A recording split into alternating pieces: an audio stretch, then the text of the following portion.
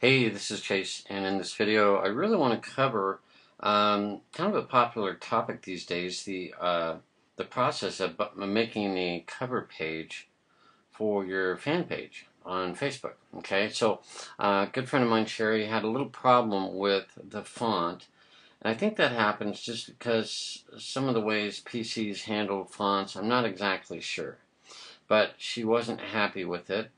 Wasn't as sharp as she would like. And so what I thought I'd do is try to recreate it and do hopefully a better, a really good job. So, and I want to begin showing what's going to be potentially really awesome in the near future using Keynote. Apple is going to allow this to be a web-based program. So if you have an iPhone or an iPad, you probably have an iCloud account and you probably have a username. And right now I get access to a beta version of Keynote, which is a really, really nice program. So we'll see what happens. They're going to announce it in September, sometime this month. And so I'll do more training on it. But I really like Keynote. So let's go ahead and launch that. And I would like to create a new document. So it has a lot of different options here on how to do stuff, but I just want to create a new presentation. And I want the background to be actually the image, but we'll just do white and choose white. Okay, so I went a little bit large. I'm going to just keep the background right in this area. Okay, so that's perfect. Okay, let me see here. Alright, so let me bring this in so you can see exactly what's going on. So, you're going to have this space. Now, we're going to reuse the image or put in a different image. A lot of times you can double click stuff, and actually on this right hand side, I need to make this smaller. Let me do that. Okay, I'm going to scrunch things in so we can see that. And what we want to do, there's some options here which are really cool. But we don't really want any of these options. We don't want a border and stuff like that. So let me see what I can do as far as deleting that. Okay, and we'll delete the text. It's really nice. You just highlight it, click on it once, and then hit the delete key. Highlight it, and hit the delete key. Now I have a blank image. Now what I also have is a iStock photo that I took or that I downloaded a while ago, and let me look at it this way, because a lot of times it'll tell me the dimensions. So this is plenty large, and I probably, let me scrunch this up again so we can get it all in the window. This is the Mac view of a file. So one thing that I learned that a Facebook cover image is 851 pixels by 315, and that's really easy to determine. Let me go back. We'll just move this off slightly and open up a new tab. You can do a quick, if you forget the dimensions, just go Facebook cover page, actually cover image or photo size. Okay. And right there, 851 pixels by 315. Okay, so that's what we want to remember. So a lot of times when you download an image, you're going to want, maybe on an iStock photo or any other places, you want an image at least that big. That's 850 pixels across and 315 pixels tall. Okay, so let me bring back our little Keynote page. Okay, so what I have is this image, and this is too small. Okay, it's a little too small, but we can take the large resolution, which I downloaded, which is 27. That's plenty big. Okay, so what I'm going to do is see if I can just drag that from my computer onto the web-based program, okay, of Keynote. It's too large. Okay, that's interesting. All right. So we can reduce the size, but I'll just try the other one. Even though it was slightly smaller, okay, of 847, it's only 4 pixels too small. okay, for the width. So I'll just drag that right onto there and move that out of the way. So there's our image, and technically it's 4 pixels too small, and so it's not wide enough. So let's see what we got. Oh, look at that. Okay, this is fantastic. So what I can do is bump it up just enough. Okay, now it's 570. That's plenty tall. We only need 315. So then you can just position the image wherever you want. Okay, and now I want to put on some text. Actually, what Sherry showed, again, let me just move that out of the way. She wanted the word, the science of wealth, kind of right above the word wealth, right above that wave. So let's see what I can do here. And you can do this as well. So right here is a text object, okay? And we get text, text, text. Let's just do, not sure, these are borders. Let's do text. Okay, caption. All right, this is the first time I've ever played with this too, so let's just try. Oh, you know what? Here they are. I didn't see them. Let's delete that one, and we'll use this one. So, and I'll just type in there,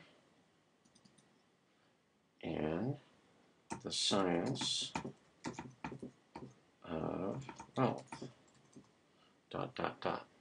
Now we could make it bolder and stuff like that. Now I'll click down here, out, away from the picture and such, and let's just move that down again. Remember, the picture is wide enough. Okay, it's 851 pixels, just a little tall. So let's come down and move that kind of the way she wanted it, kind of right there. I like that. Now let's see what we can do for color. It'd be great if we could get the color. Okay, there's a black, and so that's what it is. And so doesn't look like they offer an option of picking a color that's in the picture. Sometimes they offer that, but this isn't a bad color. Okay, and let's see if we can. No, there's probably no other way to modify it. We could go a little bit darker. Okay, that's not too bad, and bold it. Okay, that's actually pretty darn good. And the only other thing is we might look at different fonts. Okay, Helvetica. You know, let's see here. That's kind of interesting. So, and they give you a lot of different. Okay, I kind of like that. Okay.